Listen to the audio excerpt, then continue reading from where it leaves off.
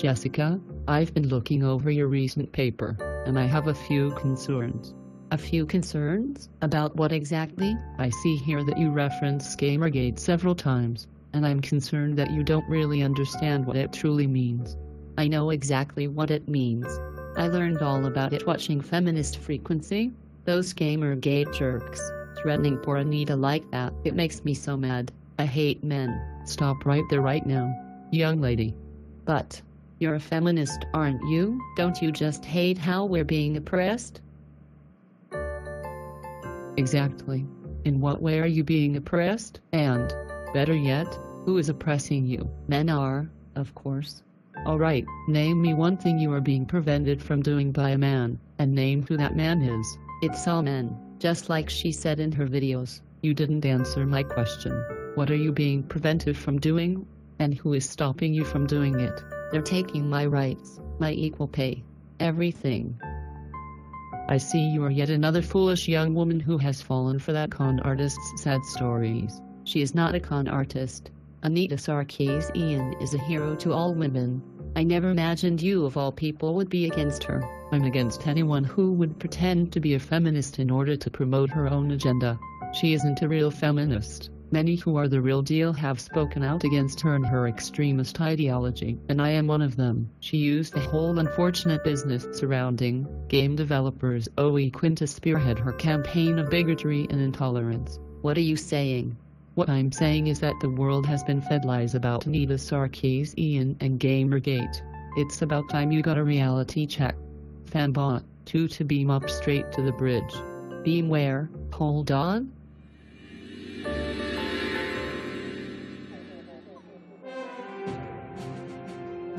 Where are we? This is the ship of understanding. Here any question can be answered, but it also have a secret power that only a few know about. Ship of understanding? This is what everyone on campus had been talking about. Wait, what secret power? It is impossible to deny any truth that's spoken while on this ship, and you, young lady, are going to hear the truth whether you like it or not. What sort of truth? It is unfortunate what happened to Miss Quinn. Whether she slept with someone or not for a favorable game review doesn't matter. It is how an extremely vocal minority in the gaming community responded to what she allegedly did. The death and rape threats she received were horrible, a frighteningly overblown response to something so trivial. This antisocial, woman-hating minority hijacked a movement which had already been gathering steam before the whole scandal even started. The original GamerGate movement was about integrity and ethics in gaming journalism, and the movement made many great strides in getting several major gaming news outlets to change their ethics policies. Then the scandal with Miss Quinn hit the news, and of course the most vocal of the gaming community got the most news. Unfortunately, that group is also the same group that perpetuates the myth that gamers are serial killers in training. Their death and rape threats against Miss Quinn hit the media, and the name GamerGate was invoked. Feminist extremist Anita Sarkeesian picked up on the story, and came to Miss Quinn's defense. Due to her propaganda of misinformation, the name GamerGate was dragged through the mud. And now most people believe the movement is a hate group that targets women. That is not true. GamerGate was never against women. Nobody did any fact-checking, and so GamerGate was labeled something evil when in fact it was anything but. The truth is GamerGate, the real GamerGate, is behind a number of successful charities benefiting women and minorities. Anita Sarkeesian and Feminist Frequency, on multiple occasions, lied to the media telling them that these charities are attacks against her and acts of harassment. She has actively tried to destroy the credibility and reputation of several YouTubers who are critical of her extremist ideology, and these same people set up charities that help young girls who are being exploited in places like Africa and Asia. She has gone before the United Nations, then gone to other countries urging the creation of laws that would destroy a person's freedom of speech. Anita Sarkeesian is a threat to democracy and true feminism, and the very idea that any feminists would actually support her is absolutely disgusting. But what about her series Tropes vs. Women? Pure reverse sexism and bigotry, an extremist view of feminism that is totally removed from reality. I never realized it, but I can't deny what you're saying is the truth. What have I done? What can I do? As a woman you can speak out like so many others are doing, And the more of you that keep spreading the truth, the more people will hear you. Eventually enough will hear you, and then they'll start taking a much closer look at what Anita Sarkeesian and those like her are saying. They will finally see her for the peddler of hate, bigotry, and intolerance that she really is. But what about the attack on women's rights? You want to be mad at someone for that? Be mad at the Republican Party and evangelicals who are fighting to take away a woman's right to control her own body.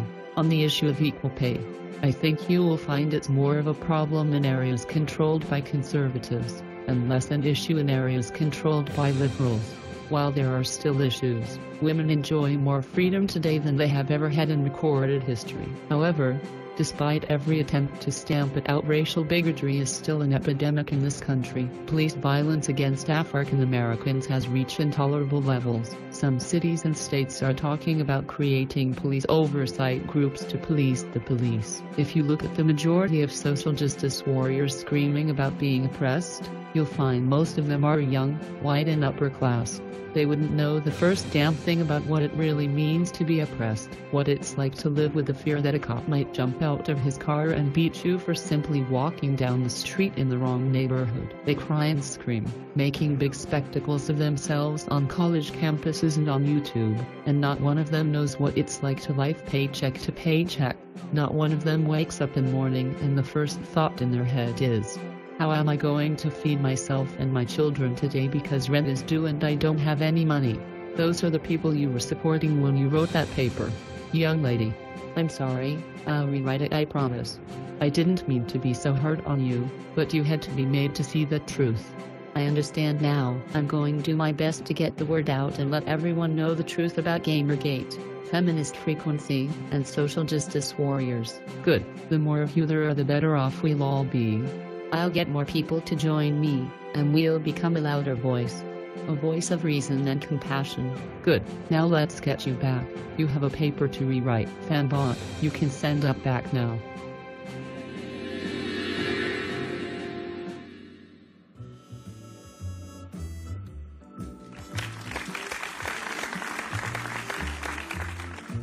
Today's episode is likely going to be a very controversial one. To add further to this, let's hear from the creator of Chloe and the Professor. Take it away, Mike.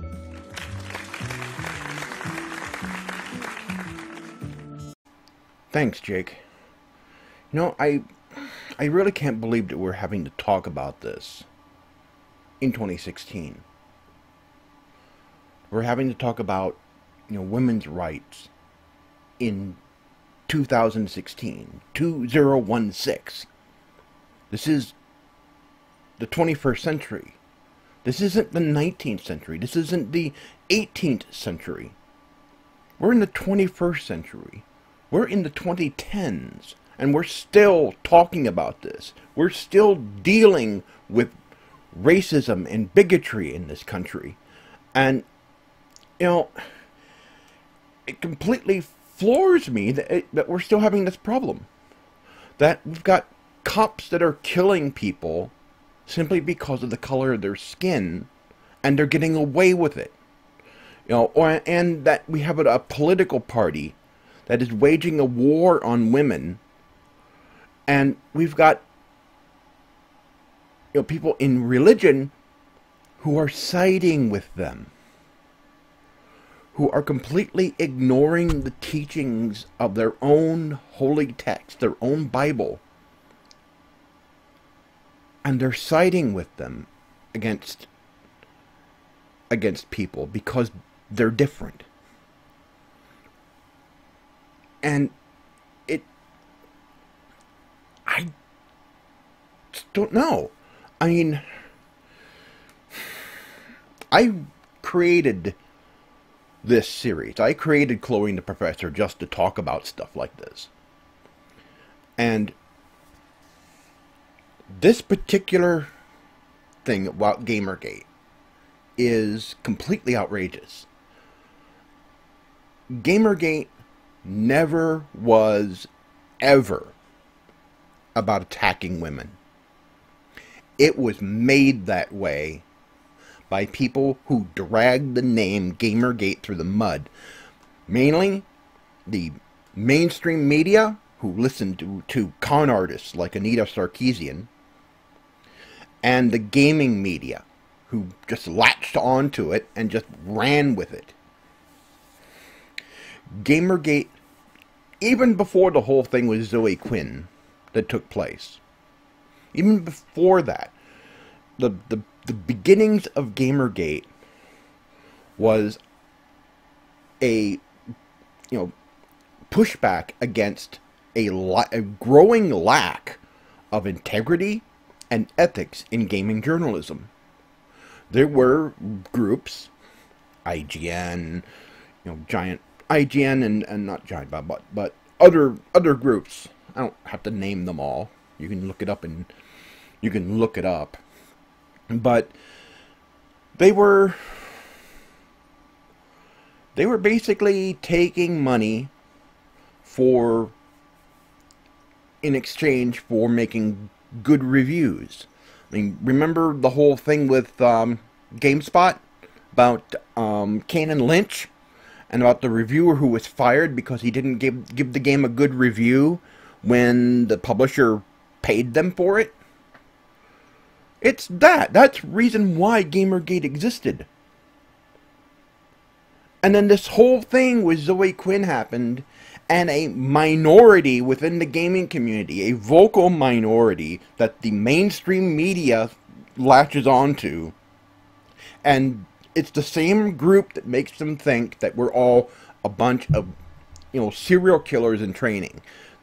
They are the reason why the whole myth that video games make you violent is so pervasive. They are why that exists. They are a minority, a small minority in the gaming community, but they're extremely vocal. So they get heard the most. And we're the silent majority. We don't talk out enough. Those of us who are sane gamers, we don't speak up enough. And we need to. Because people don't realize that GamerGate has been doing a lot of good stuff. And they're being attacked for it. They are running charities for women, charities for minorities. They're trying their damnedest to help people. And they're being attacked for it. There are several YouTubers who have charities going, and Feminist Frequency constantly attacks them, saying that these charities are personal attacks against them. Screaming to the mainstream media saying, "Oh, look how horrible these men are being towards us."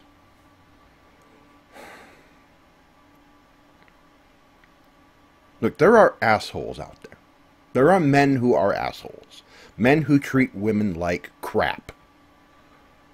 They exist. There's no denying that.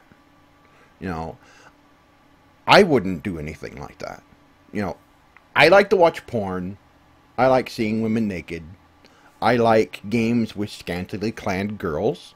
I like hentai. I watch hentai. I watch porn. I'm not going to deny that. But at the same time, I wouldn't deny a woman her fair right to equal pay. I wouldn't deny a woman to full control over what she can do with her body, whether or not she can have an abortion or not. I wouldn't do that. I simply would not. Because I understand that where my rights end, another person's begins. And I have no right to say what this other person can and cannot do, as long as they are not hurting someone else. As long as they are not hurting people or killing people. Going out with a gun and shooting people. As long as they're not going out and doing that, I have no absolute say whatsoever. And no one else does either. And I don't care if you are a preacher. I don't care if you are a congressman. You simply do not have the right to tell them what they can and cannot do. As long as it's not something that, that everyone can agree is bad. You simply can't.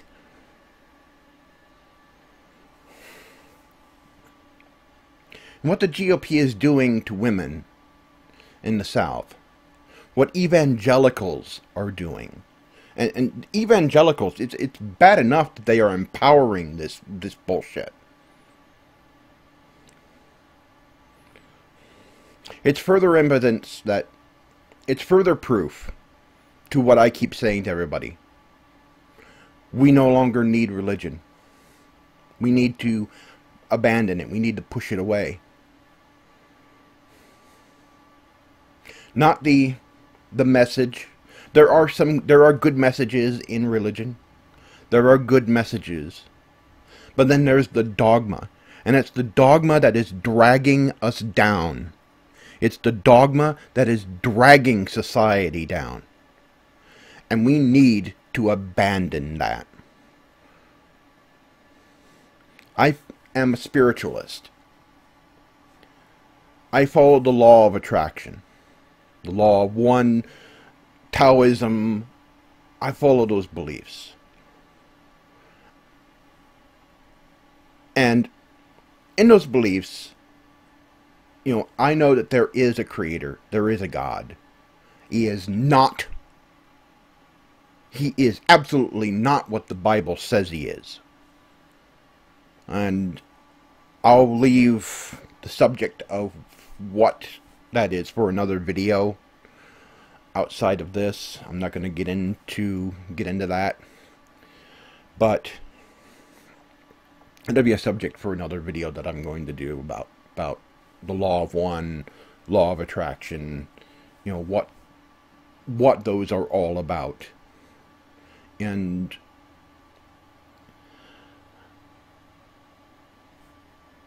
but it just,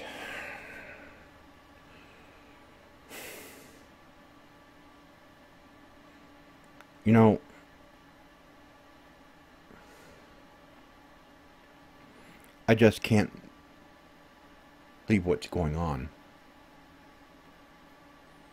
What these people are doing.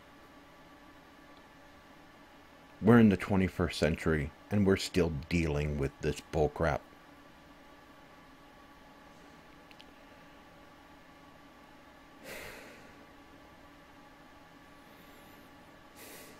Of course, I understand why it's happening. I just wish that it would get over with. Because we need to move on. We need to move on. We need something better than this. And we're going to get better than this. But I understand why we need this to come out now. Why we need this crap to come to the surface.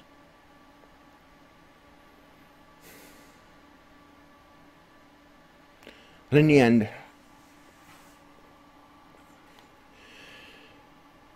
as was said in the show, GamerGate is not a hate group. GamerGate is not about attacking women. It's about integrity in gaming journalism. And the only persons who are promoting hate are people who follow Anita Sarkeesian.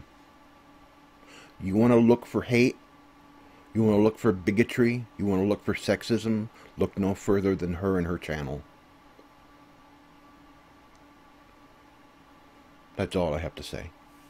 Thanks for watching, and I'll see you on Chloe and the Professor next week. Bye.